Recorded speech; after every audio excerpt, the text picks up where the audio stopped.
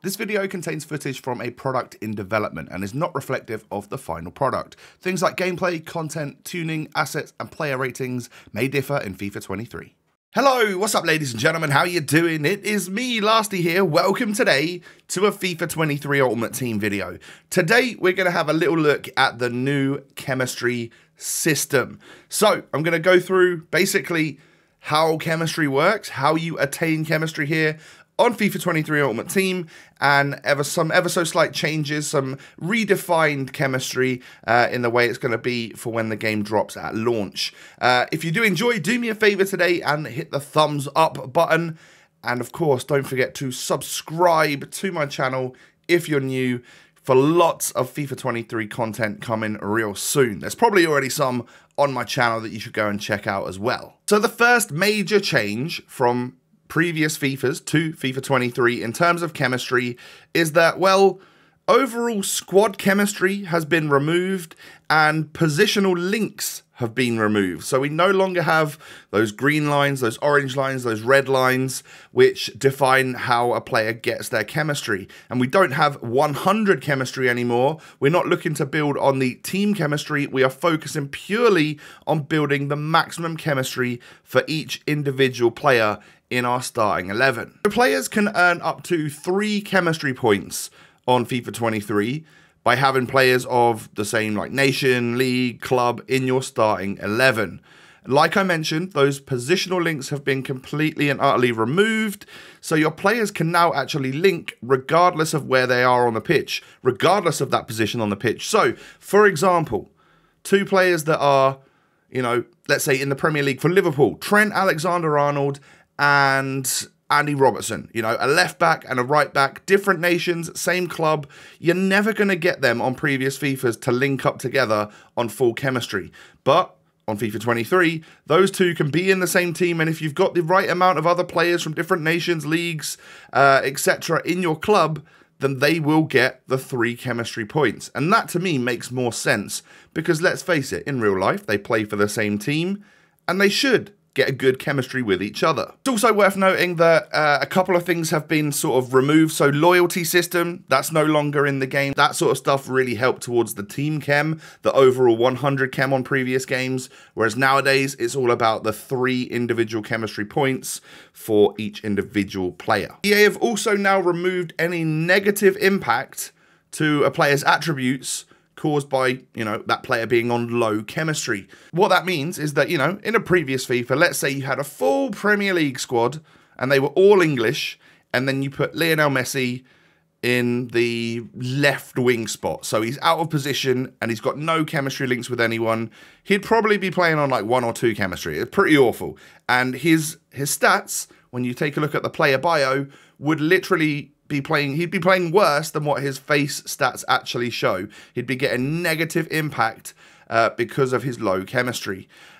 Whereas now, if you were to do that, he would be on 0 chem, all right? And that might sound drastic, but actually, he would just play to his base stats. There are no negative impacts to attributes caused by low chem.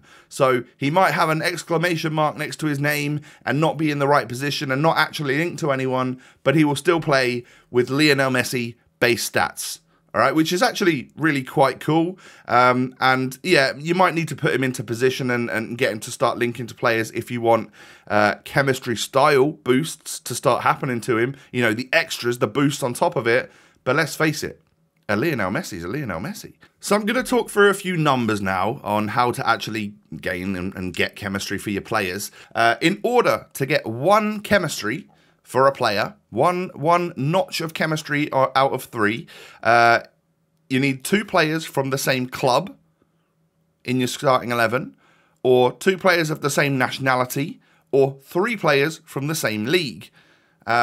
In order to bump that one up to 2 chemistry and get the bonuses of that, it can either be 4 players from the same club, 5 players from the same nationality, or 5 players from the same league.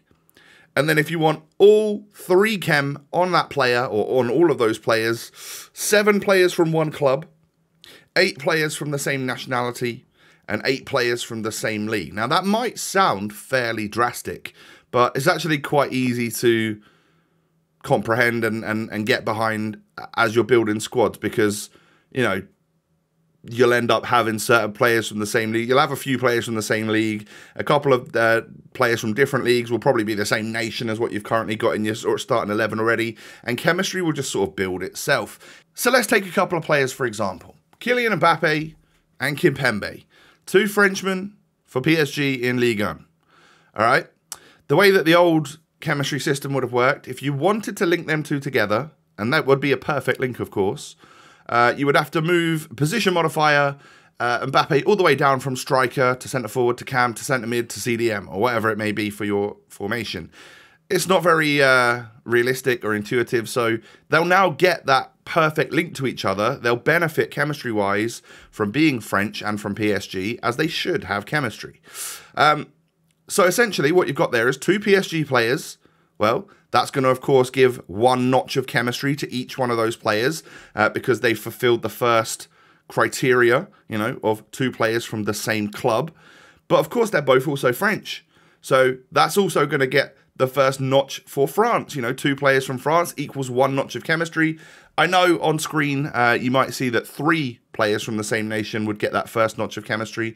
That's where EA have changed it and made it a little bit easier for us to understand, of course, for the launch of the game. And, of course, just make it a little easier and refine that chemistry for better purposes. And then, well, you'll have 2 out of 3 of the first notch for both of those players playing in Ligue 1. So all you need is any other player from Ligue 1 to boost both Mbappe and Kimpembe. Can be any player from Ligue 1 that is not French, not playing for PSG. It will get you your 3rd player from that league. And that player will be on 1 chem if they're not French from PSG. And then Mbappe and Kimpembe will both be on 3 chemistry. All right, so that's how it would work. They would then essentially have their chemistry blip from PSG, from France, and from Ligue 1. Being on 3 chem, and then you can work the rest of your team around that, try and get that other player up on chemistry, maybe some other players from the same league or from the same nations but from different leagues, etc, etc. The other 2 little areas I wanted to talk about were about chemistry styles and how chem works like in-game when it comes to you changing your tactics and whatnot, and also bringing on substitutions. So first off, chemistry styles. If you play a player on 0 chemistry, they will play to the stats that are shown in their in-game stats, all right? Which is, you know, if you've got someone like a Cristiano Ronaldo, a Lionel Messi, a Neymar, Mbappe, whatever, very good. Still going to be a class player on this game. Probably much better than quite a lot of the other players on this game. And then if you have them on 1 chemistry, or 2 chemistry, or 3 chemistry, they will get boosts in certain areas depending on what chem style you're using. So yes, as much as there is no negative really of using a player on 0 chem, they can get a positive impact if you were to put them on as much chemistry as possible, because of course they can then take advantage of the boosts from being on a higher level of chem.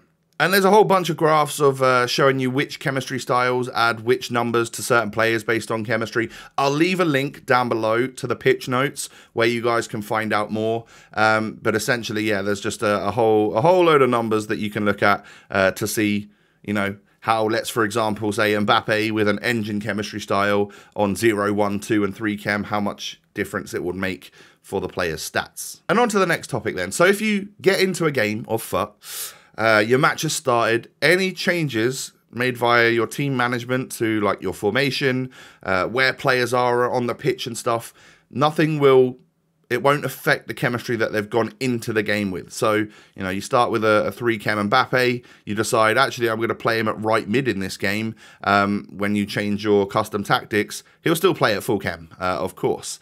And then substitutions, if you bring anyone on, they'll just play on that 0 chem. That's essentially the same as FIFA 22, or previous FIFA, should I say, where a player would play on 5 chemistry, aka basically base stats. So you won't get your chemistry boost from substitutions, but I don't know if you really should do either, because they're not really working around chemistry, are they? They are just there to make an impact based on fitness and stats that they've got on how your match is going. There you go. There's a little rundown on chemistry in FIFA 23 Ultimate Team. If you found this video useful, if you've learned a little bit, or it now makes a little bit more sense to you, thank you. You know, that's awesome. And if you could show your appreciation by supporting the video, smashing a thumbs up, that'd be brilliant. And of course, don't forget to subscribe to my channel if you're new.